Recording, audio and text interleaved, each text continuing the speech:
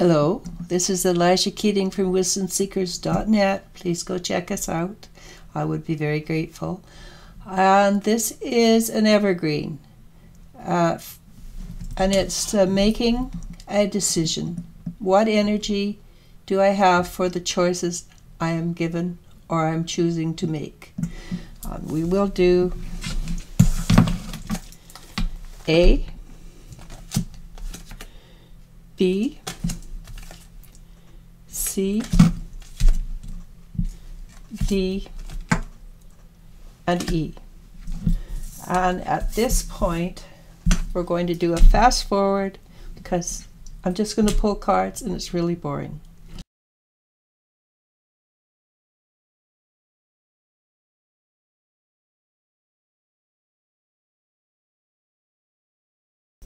All right, I'm done, and now we are back. So first one is A, and let's see what A has to say for itself. Rebirth, spring equinox. So this is rebirth, this is new beginnings, new ideas, new advantages, new things coming our way. Everything new is not necessarily good, but in this case I think it's really good. Okay, so we have the Knight of Cups, who is a very good, strong support. He understands that which many people do not understand and is willing to calm the waters, so to speak. He adds strength. He lends the ability to keep on transforming without anguish. The next card is the Eight of Wands. Very good. Falling down on the job. The Eight of Wands, and this is a card of wands, of course, of flying high, being very exuberant, very excited about what's happening. But it's also a card that suggests that you're firmly planted on the ground or very firmly grounded, which goes along with the Knight of Cups. So far, if what you're choosing is positive for you and it works really well. And then you have the Nine of Pentacles, and this is reaping the rewards after putting in the effort. There is still transformation happening because there's butterflies, but this is a very positive. Yes, whatever you're doing, you're on the right track. But be ready for a little bit of volatility, and a volcano is not always destructive. Quite often it actually builds land. It builds new fertility in an old valley. Over in Hawaii, they keep adding where that volcano is always disrupting or erupting. It adds feet every year to that island. So volatility is not necessarily negative. Ride the wave, just don't get burned. And it sounds like everything is very good for you. Take a chance. That's what that says. And B. And with you chose B, let's see what B has to say for itself. Summer solstice, radiance. And the sun gives life. The sun helps you to shine. The sun is a very positive sign. It has been from ancient times. It has been what has been on earth. We have celebrated it as a god. Not now, maybe not in North America, but for many years and many centuries. So the King of Pentacles, and this is a solid human being, kind of set in his ways, likes his money, likes his good foods, etc., etc. Probably loves apple pie or fruit pies, regardless, and adores his home. If you're fighting with this person, the Nine of Wands, he will fight fair, mostly. Everybody wants to win, so sometimes even people who are very fair get a little tricky.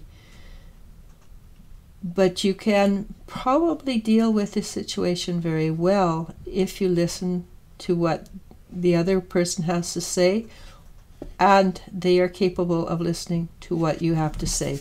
And if that doesn't work, then you have the Fool, which is the brand new beginnings. It's time to move on. It's time to make a new change. The Fool is a major arcana, so she is supported by an angel, and he's following his dream. Sometimes they need a little bit of support, but he's following his dreams. And the last card is the autumnal equinox, or release. So there's a good possibility you are very correct in what you want, but you have the strength from the sun. You have the ability to release when necessary. And if it's necessary, just say adios, because you will be supported along your journey, even though the beginning could be very rough. And that is B. Good luck there. And C.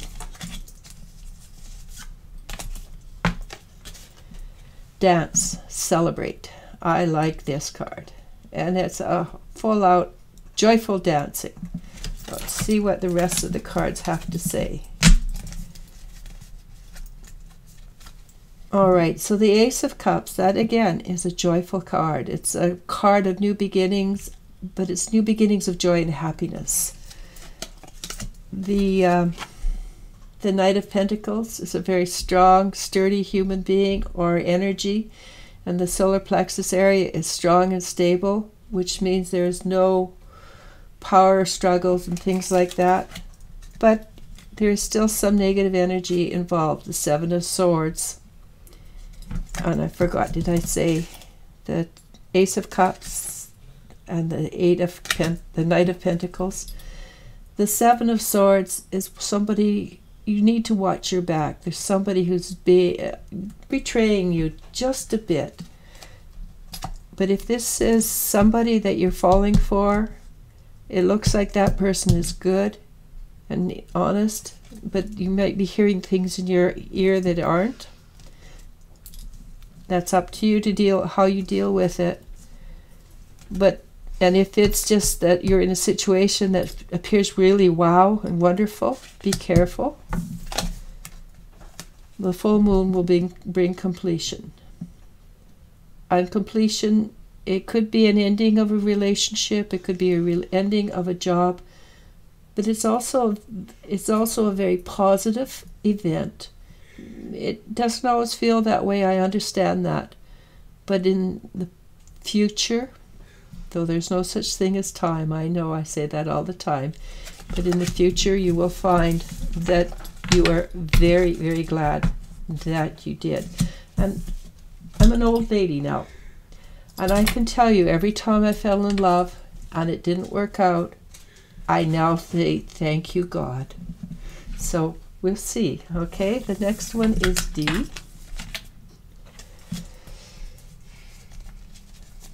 And it is strength. Mountain of strength. And it's a beautiful mountain, isn't it? I think somebody went to the Rockies and painted that picture there. All right.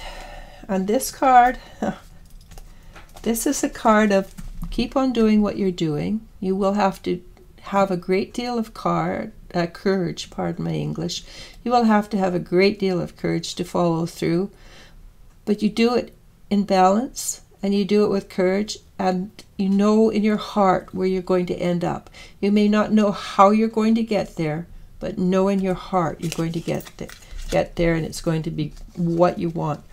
In the meantime, I'm afraid you're going to have to be very, very patient. There is a lot of things happening behind the scenes that you are probably unaware of. But this card also suggests that because you are waiting for this thing and you have to be patient, that what you want is probably going to be what you will receive. So the Emperor. And if you're waiting for an emperor, make sure you know what you're waiting for. An emperor without his empress is very rigid and hard to deal with. So you're either going to get a wonderful human energy, or a negative energy that just looks down on you like you're a child. I don't think that's what this is. I think this is a very positive card. You just have to be patient to get what you want.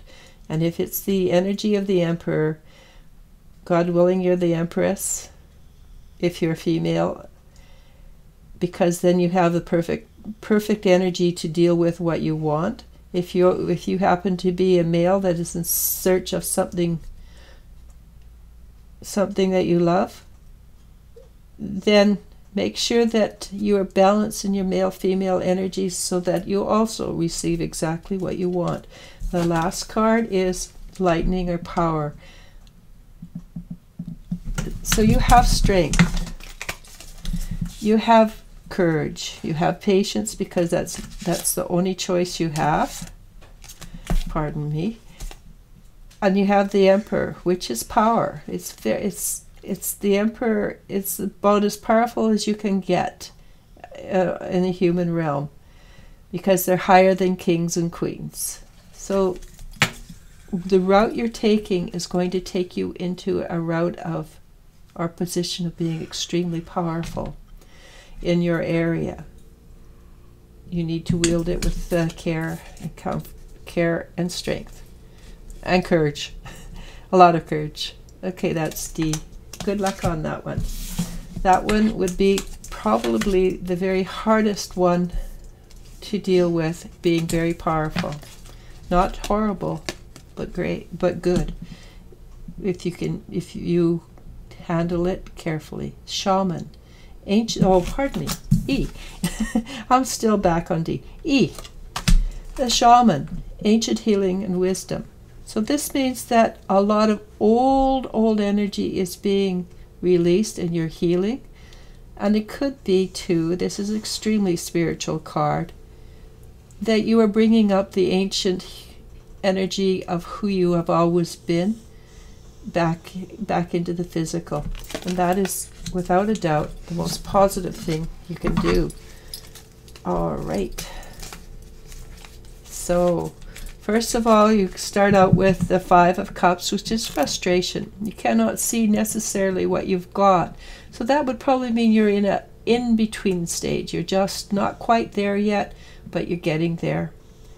And you're going to, all you have to do is turn around and you can see the wonders you're just about to receive. And this is taking control of your own life, the Three of Wands. Taking control of your own life, putting all your efforts forward into what you truly want, and being very positive that at least 60% of what you want is going to come home, and that 60% will be sufficient to push you over the edge. And the last card is the Hierophant. And the Hierophant is the teacher, the gatherer of knowledge, and in this card, the healer.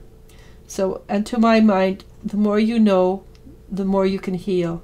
And knowledge by itself is just knowledge, but knowledge with a heart is alive and giving. So whatever you're doing, whatever you're choosing, this is a very positive outcome for you.